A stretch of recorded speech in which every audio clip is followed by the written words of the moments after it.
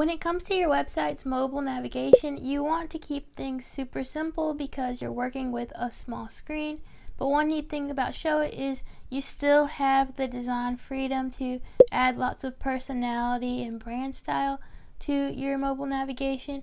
So in this video, I'll be showing you how to edit your Showit templates navigation for the mobile site. We're going to keep this super simple, and don't worry, it's not going to get too complicated. Editing in Showit is really easier than it looks at first. Hi, I'm Maya. I'm a brand and website designer who fell in love with Showit, and now I want to help you learn Showit too. In case you missed it, last week I shared a tutorial on how to edit your site's desktop navigation. So I'll put a link to that previous tutorial in the description below in case you need it. But for right now, let's get into the tutorial on your Showit mobile navigation.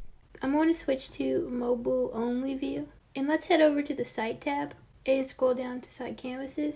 For your mobile navigation, it's actually split into two different canvases. One you'll see is mobile nav and one is mobile header. Your mobile header is this part at the top of the page here. And that'll be there at the top of all of your mobile pages. So click Edit Mobile Header, and you'll see you have a space for your logo here. You can double click and choose your logo file, or delete that image and just type out your business name in a text box. If you are using text in place of your logo, just make sure that you go over to text properties and change the text tag to div. That lets the computer know that this is just decoration. You'll also see an icon here, your hamburger menu icon. You can change the style of this icon over in icon chooser, and you can also change the color of it under your icon settings. And if you wanted to change the background of the canvas itself, just click on the background, then click canvas background, and you can change the color. Your hamburger icon is already set up so that when someone clicks on it, it will open your mobile navigation. So now let's go to your mobile navigation under site canvases. So again, you can just double click to add in your logo or delete this placeholder and just type out your business name. You can change the color of this icon just like you could with the other. And to change the background, just click on it and then choose a color. All of these fonts are following your default type styles for subheadings, but if you need to, you can change the font or the color.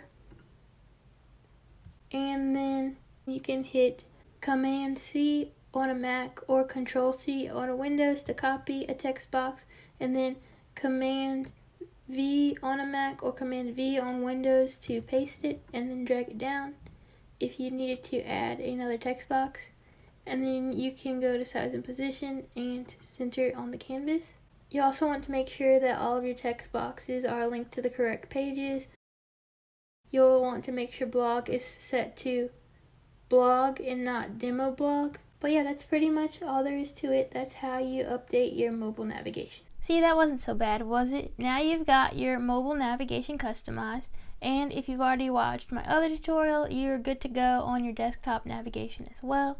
If you found this video helpful, be sure to give it a thumbs up, and if you have any questions about how to use Showit or just ideas for future tutorials, please be sure to leave those in the comments below as well. I love to hear from you. And don't forget to subscribe and ring the bell to be notified when I post new videos in the future. Thank you so much for watching. Take care, and I'll talk with you again soon.